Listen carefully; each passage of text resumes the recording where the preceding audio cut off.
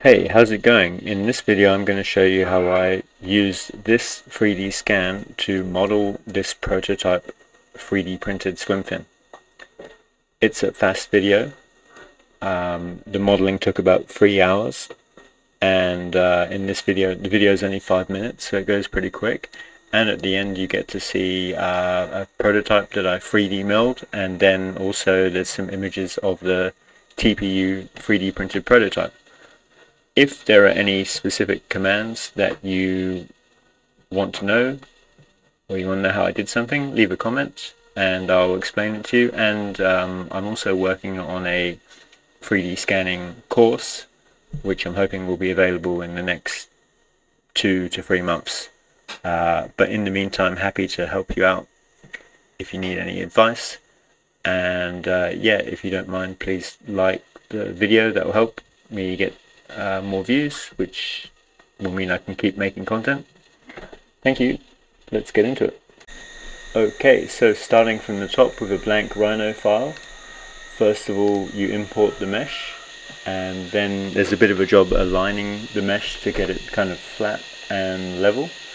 Once that's done, I traced around the main areas that I wanted to be different surfaces, used a different layer for that.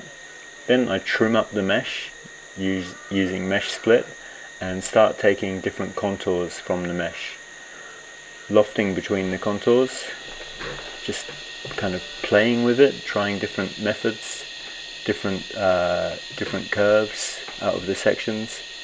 Then I use blends between the lofts to create the more complex sections, blend curve, blend surface. It's kind of a process of building and rebuilding to get the right shapes, always checking back against the mesh. That's really important. Although this particular job was a different design, but I needed to kind of get the base geometry off of this 3D scan. So it's just constantly blending surfaces, lofting, blending curves, sweeping the curves, a lot of checking, a lot of tweaking, bit by bit. Obviously I normally rebuild the curves. I section them off the mesh and then I rebuild them, and I split them at particular points where I kind of know is going to generate nice surfaces.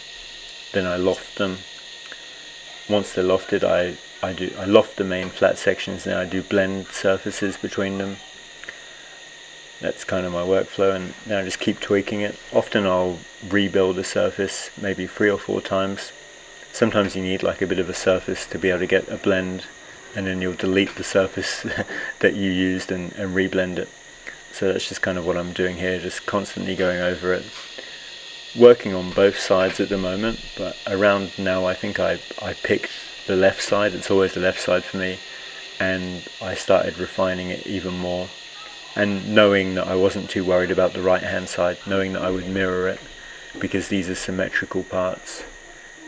So just working the details, bit of point editing, every now and then jumping into rendered view to check the geometry, just continuing to blend surfaces and patch, using a lot of sweeps, edge continuity. Okay, the client had a particular type of design that they wanted, so once I built out the base geometry I started changing things to suit their design.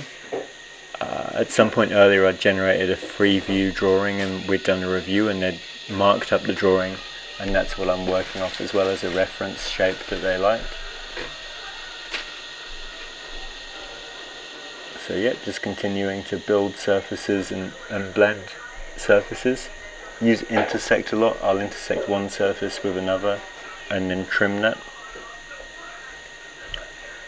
Checking the surface finish using render and environment map.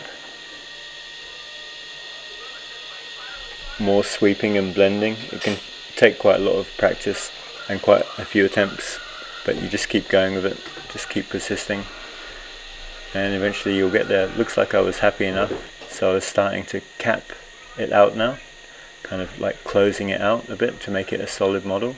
Then I mirrored it and worked that center line and I rebuilt some of the surfaces off the center line, having a look at it in rendered view. Then to get further client approval and review, I wanted to mill it out of foam, so I set it up and I used Rhino to generate some toolpaths. So this is it actually being milled out, and it's great sometimes to have a physical prototype. The clients reviewed the milled foam, and then we went to printing. So we printed a TPU a TPU 3D print with a PLA support structure, and the client has that now and they're just testing it. So yeah, thanks for your time. Hope you enjoyed that. As I said at the start, if you have any specific questions, let me know and I'll answer them, and keep an eye out for my upcoming course on reverse engineering. Cheers.